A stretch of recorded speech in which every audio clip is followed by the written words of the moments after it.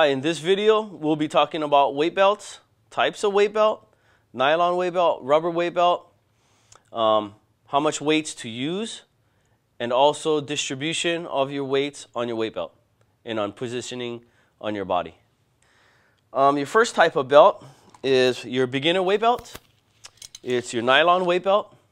It's a little cheaper than your rubber weight belt, but for beginners, if you don't want to spend too much money, you can use these types of weight belt, and they work just as well. One thing with these nylon weight belts, they are cheaper, but they last long. They're very durable. And the difference between this and the rubber weight belt is stretchy, and it sticks to your body on your wetsuit, and it doesn't move around too much on your waist. So your rubber weight belt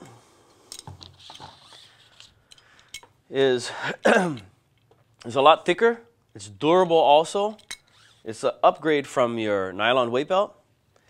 And it also, as you're diving with a rubber weight belt, it tends to not move so much on your body like a nylon weight belt.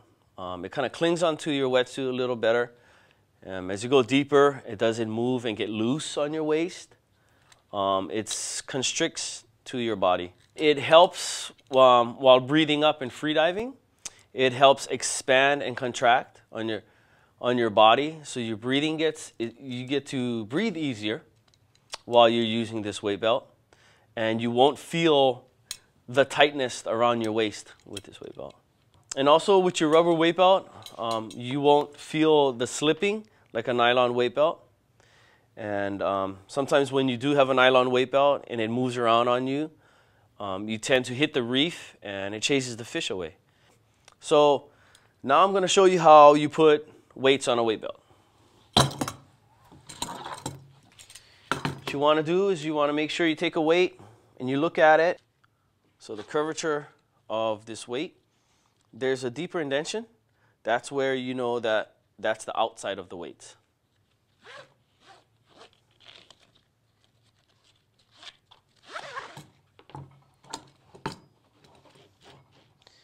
And also you have to know your displacement on your weight belt. You do want to have the weights distributed on your body and on your weight belt evenly, so you don't feel heavy too much on your left or too much on your right side of your body. So I'll just show you the proper way to distribute your weight evenly. You want to look at it like this, and you want to get the same amount of distance in between each weight.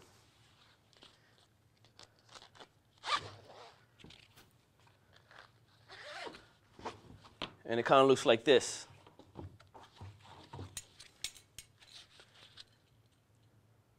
Depends on the thickness of your wetsuit.